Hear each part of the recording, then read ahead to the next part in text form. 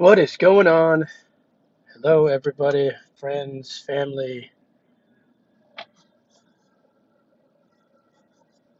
beautiful people from around the world. I am here to continue doing a wee bit of reading from the Sutra of Hui-Neng, and I left off kind of in the middle of chapter 7.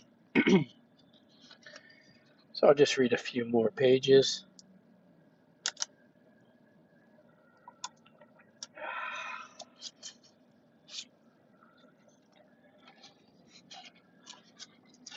You know what? Let's roll the windows down. Let some of that nice warm air come in. See, beautiful out there.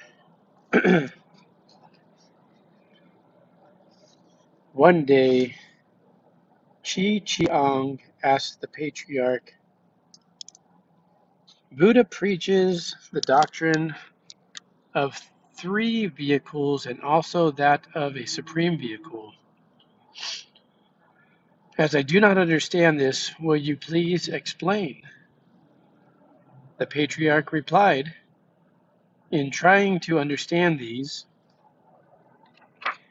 you should introspect your own mind and act independently of things and phenomena. The distinction of these four vehicles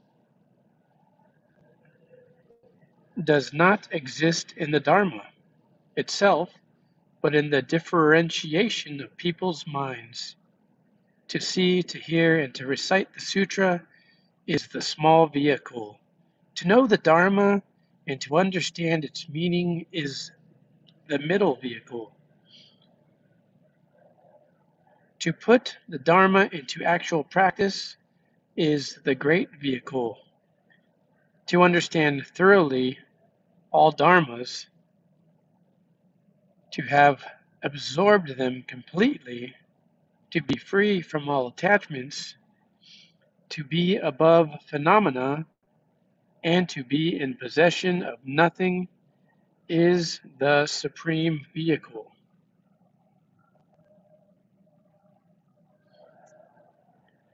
Since the word yana, vehicle, implies motion, i.e., putting into practice, argument on this point is quite unnecessary.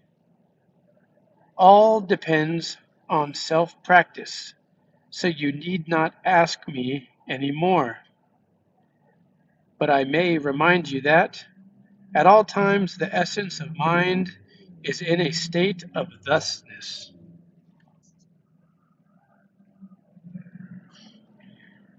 Chi made obeisance and thanked the patriarch. Henceforth he acted as his attendant until the death of the master.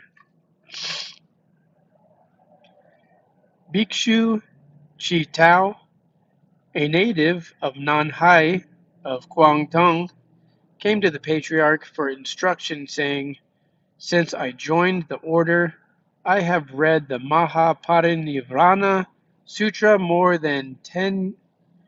for more than 10 years, but I have not yet grasped its main idea. Will you please teach me? Which part of it do you not understand? Asked the patriarch. It is about this part, sir, that I am doubtful. All things are impermanent, and so they belong to the Dharma of becoming and cessation, i.e., Samskrita Dharma. When both becoming and cessation cease to operate, the bliss of perfect rest and cessation of changes, i.e., nirvana, arises. What makes you doubt? Asked the patriarch. All beings have two bodies, the physical body and the Dharma Kaya, replied Chi Tao. The former is impermanent, it exists and dies. The latter is permanent, it knows not and feels not. Now the Sutra says, when both becoming and cessation cease to operate, the bliss of perfect rest and cessation of changes arises. I do not know which body ceases to exist and which body enjoys the bliss.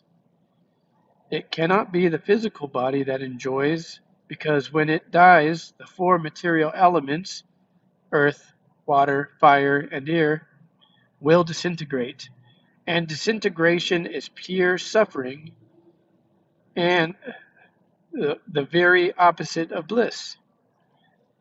And it is the Dharma Kaya that ceases to exist. It would be in the same state of inanimate objects such as grass, trees, stones, and so on. Who will then be the enjoyer?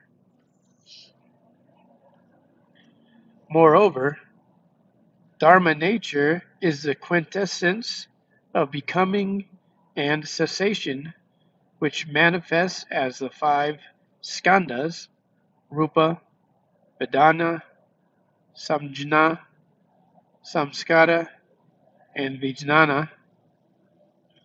That is to say, with one quintessence there are five functions.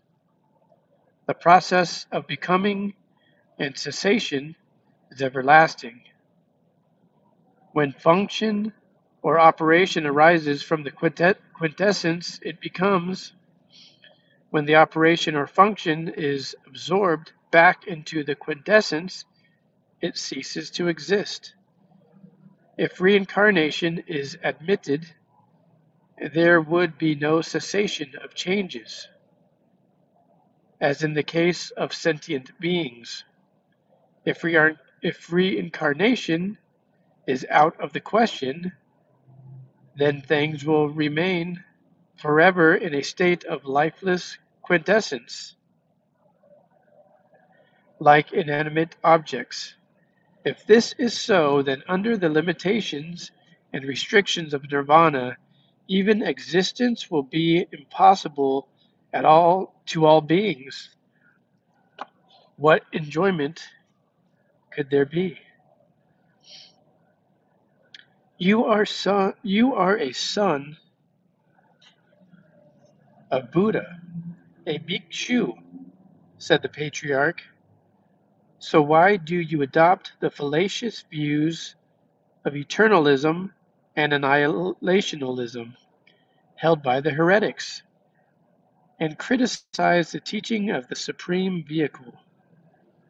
Your argument implies that apart from the physical body, there is a law body, Dharmakaya, and that perfect rest and cessation of changes may be sought apart from becoming and cessation. Further, from the statement, nirvana is everlasting joy, you infer that there must be somebody to play the part of the enjoyer. Now, it is exactly these fallacious views that make people crave for sensate existence and indulge in worldly pleasure. It is for these people, the victims of ignorance, who identify the union of the five skandhas as the self and regard all other things as not self, literally outer sense objects.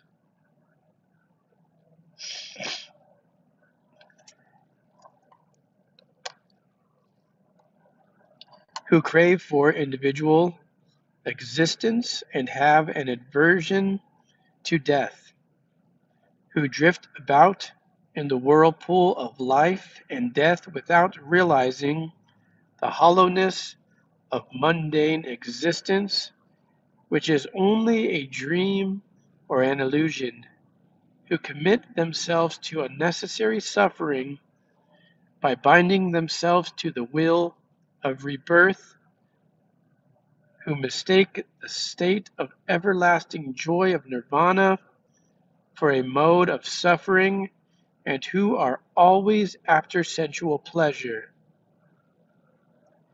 It is for these people that the compassionate Buddha preached the real bliss of nirvana.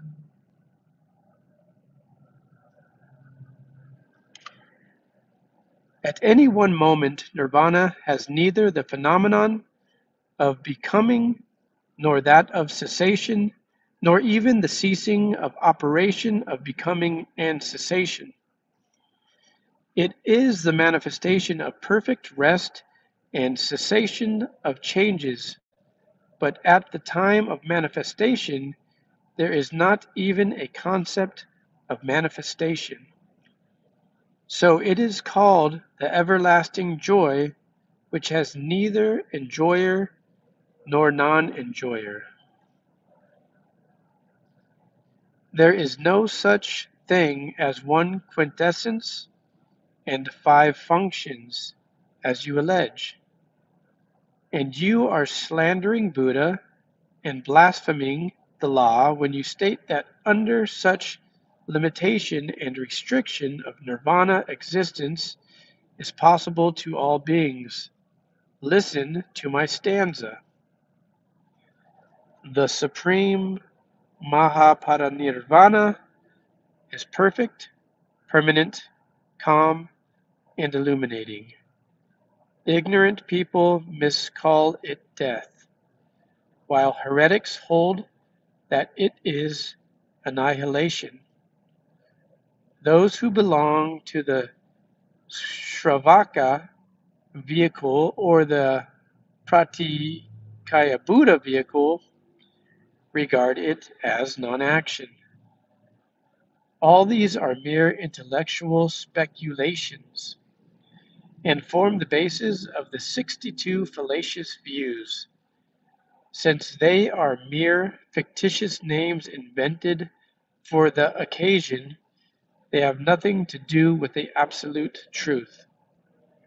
Only those of super-eminent mind can understand thoroughly what nirvana is and take up the attitude of neither attachment nor indifference toward it.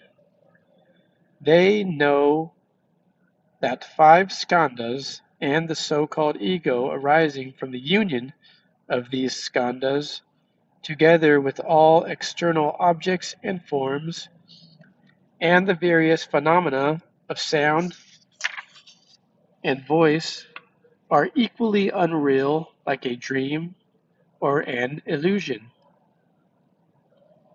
They make no discrimination between a sage and an ordinary man, nor do they have any arbitrary concept of nirvana.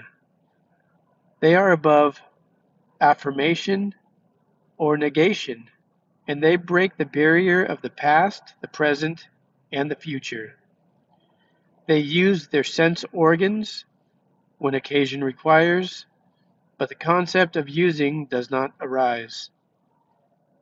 They may particularize on all sorts of things, but the concept of particularization does not arise, even during the cataclysmic fire at the end of a kalpa, when ocean beds are burned dry, or during the blowing of the catastrophic wind when one mountain topples on another. The real and everlasting bliss of perfect rest and cessation of changes of nirvana remains in the same state and changes not. Here I am trying to describe to you something that is ineffable, so that you may get rid of your fallacious views. But if you do not interpret my words literally, you may perhaps learn a wee bit of the meaning of nirvana. Having heard the stanza, Chitao was highly enlightened. In a rapturous mood, he made obeisance and departed. Bhikshu Singh Su, a dhyana master, was born at Anchang of Chi I Chow of a Lu family. Upon hearing that the preaching of the patriarch had enlightened a great number of people, he at once came to Siat Chai to tender him homage and ask him this question: what should a learner direct his mind to, so that his attainment cannot be rated by the usual stages of progress? What work have you been doing? Asked the patriarch. Even the noble truths taught by various Buddhas I have not anything to do with, replied Sing Su. What stage of progress are you in? Asked the patriarch. What stage of progress can there be when I refuse to have anything to do with even the noble truths? He retorted. His repartee commanded the great respect of the patriarch, who made him the leader of the assembly. One day the patriarch told him that he should propagate the law in his own district, so that the teaching might not come to an end. Thereupon he returned to Chi Yuan mountain in his native district. The Dharma having been transmitted to him, he spread it widely and thus perpetuated the teaching of his master. Upon his death, the posthumous title Dhyana Master Hong Chi was conferred on him. Okay, I'll go through another little bit. Bhikshu Hui-Neng, a dhyana master, was born of a Tu family in Chinchu. Upon his first visit to national teacher Huan of Sungshan Mountain, he was directed by the latter to go to Sao Chi to interview the patriarch. Upon his arrival, and after the usual salutation, he was asked by the patriarch whence he came. From Sungshan, replied he. What thing is it that comes? How did it come? Asked the patriarch.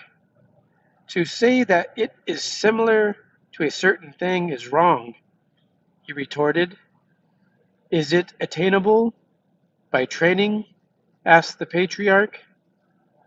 It is not impossible to attain it by training, but it is quite impossible to pollute it, he replied. Thereupon the patriarch exclaimed, It is exactly this unpolluted thing that all Buddhas take good care of. It is so for you, and it is so for me as well. Patriarch Prajnadhara of India foretold that under your feet a colt would rush forth and trample on the people of the whole world. I need not interpret this oracle too soon, as the answer should be found within your mind. Being thereby enlightened, Hui-Neng realized intuitively what the patriarch had said. Henceforth he became his attendant for a period of 15 years, and day by day his knowledge of Buddhism got deeper and deeper. Afterward, he made his home in Nanhue, where he spread widely the teaching of the patriarch.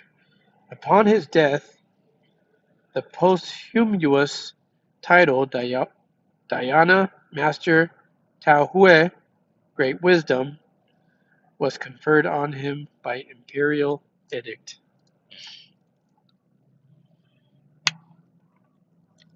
Excuse me. Dhyana Master Xuan Chu of Hongqi was born of a Thai family in Wenchao. As a youth, he studied sutras and shastras and was well versed in the teaching of shamatha, inhibition and quietude, and vipassana, contemplation or discernment, of the TNTI school. Through the reading of the Vimalakirtinirdirsha Sutra, he realized intuitively the mystery of his own mind. The disciple of the patriarch by the name of Xuanzi happened to pay him a visit. During the course of a long discussion, Xuanzi noticed that the utterance of his friend agreed virtually with the sayings of the various patriarchs. Thereupon he asked, "May I know the name of your teacher who transmitted the Dharma to you?" "I had teachers to instruct me," replied Xuan Chui. "When I studied the sutras of the Shastras of the Vaipulya section, but afterward it was through the reading of the Vimalakirtinirdish Sutra that I realized the significance of the Buddha Chitta, Buddha mind, and have not yet had any teacher to verify and confirm my knowledge." Before the time of Bhisma Garjitishvara Raja Buddha, Huswan's remarked, "It is possible to dispense with the service of a teacher, but since that time, he who attains enlightenment without the aid and the confirmation of a teacher is a natural heretic." Will you, sir, kindly act as my testifier?" asked Xuan Chu. "My words carry no weight," replied his friend. "But in Sao Chi there is the sixth patriarch, to whom visitors in great numbers come from all directions with the common object of having the Dharma transmitted to them. Should you wish to go there, I shall be pleased to accompany you." In due course they arrived at Sao Chiu and interviewed the patriarch. Having circumambulated the patriarch thrice, Xuan Chu stood still, i.e., without making obeisance to the master, with the Buddhist staff in his hand. The patriarch remarked, "As a Buddhist monk is the embodiment of 3,000 moral precepts and 80,000 minor disciplinary rules, I wonder where you come from and what makes you so conceited."